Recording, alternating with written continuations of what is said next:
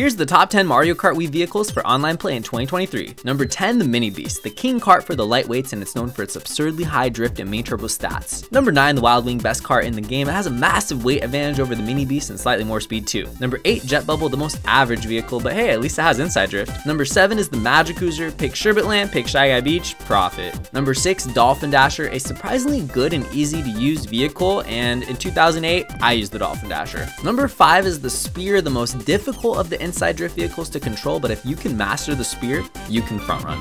Sorta. Number 4, the Sneakster. It's the Spear, but a little bit easier, less upside, less downside, and it's actually slightly faster than the Flame Runner. Number 3, Bullet Bike. Insane drift and main turbo stats. If it had more weight and didn't fly 98 feet up on every single ramp, then it would be better than number 2, which is the Mach Bike. It only has one big weakness, and that is the weight stat against number 1. And number 1, I mean, the Flame Runner is Mario Kart Wii.